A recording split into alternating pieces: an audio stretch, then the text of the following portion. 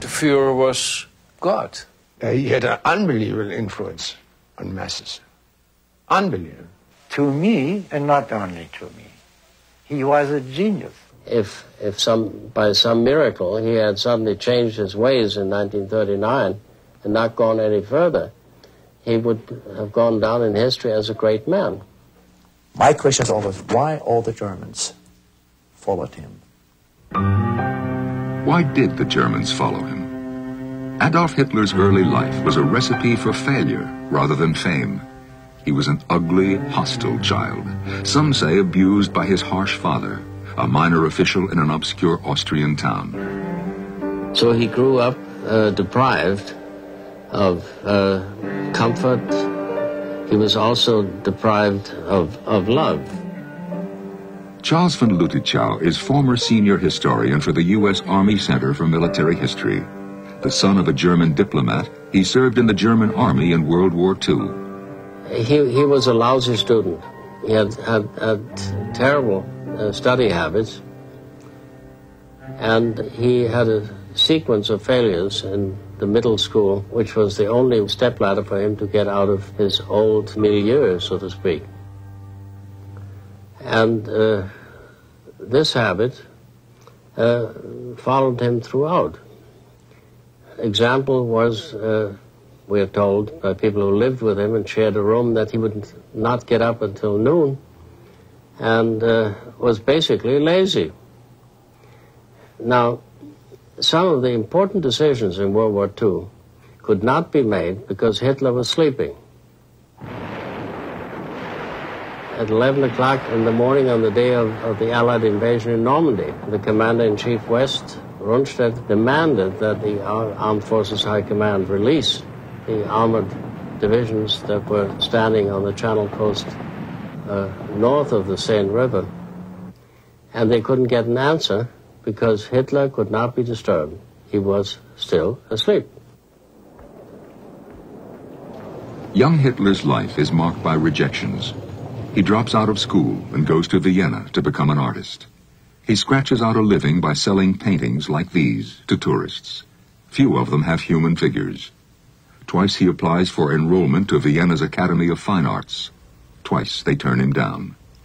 Of course, one other great ambition of Hitler's was to become an architect.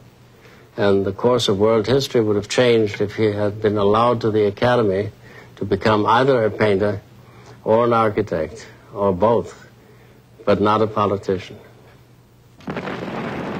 It is 1918. World War I is coming to an end. Still another career ambition will be denied Adolf Hitler. He has served as an enlisted man during the war. He has been wounded. He has won the Iron Cross. He likes the army and wants to stay in, but the army says no. He never achieved any rank worth speaking of, but apparently he still liked it. Dr. Earl Zimke is an author and professor of history at the University of Georgia.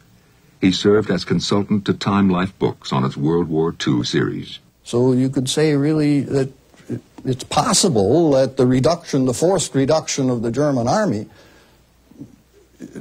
gave the world Hitler. The seed of the future Adolf Hitler emerges from its shell in Munich.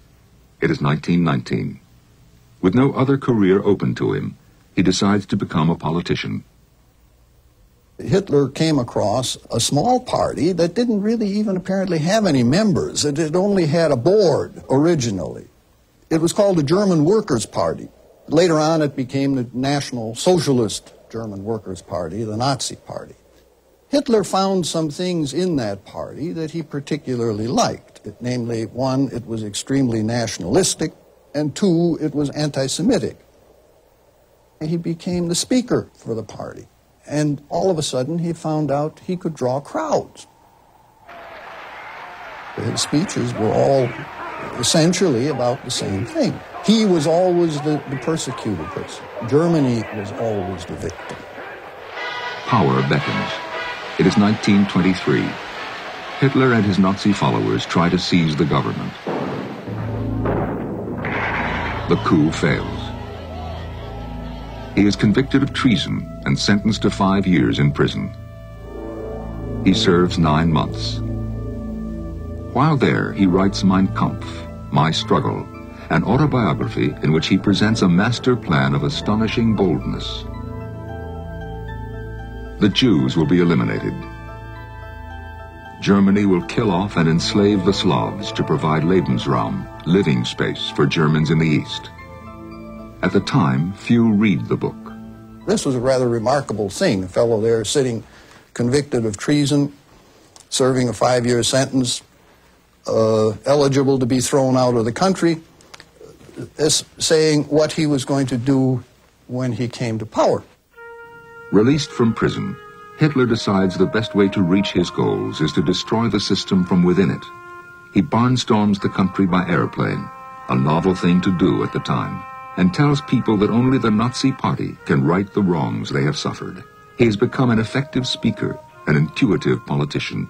He courts and attracts money from rich men who think he may become a useful tool.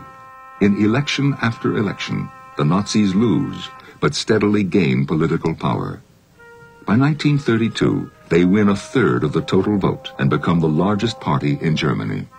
The aged president, Paul von Hindenburg, appoints chancellor after chancellor, trying to form a majority that can govern the bankrupt and divided country. All fail. In 1933, it is Hitler's turn. Hitler now asks the legislature to pass an enabling act that will give him dictatorial powers for 4 years. Tired and intimidated, they pass it.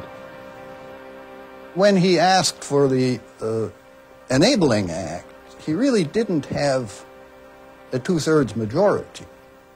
But he didn't need really to have one because he had the rest of his majority standing along the wall in brown shirts. And the parties knew how they had to vote if they wanted to stay in good health. From the summer of 1933 on, there was only one party in Germany, namely the Nazi Party. After World War I, the tragedy was when Germany was defeated, the overwhelming majority of the Germans never accepted being defeated. They believed in military victories, and they couldn't understand why in the final end they lost World War I. Then this propaganda came, stab in the back. We were betrayed, and who was responsible for this? Then they found the scapegoats, most of all the German Jews or others. Dr. Hans Adolf Jacobson of the University of Bonn is a noted historian of World War II who served in the German army.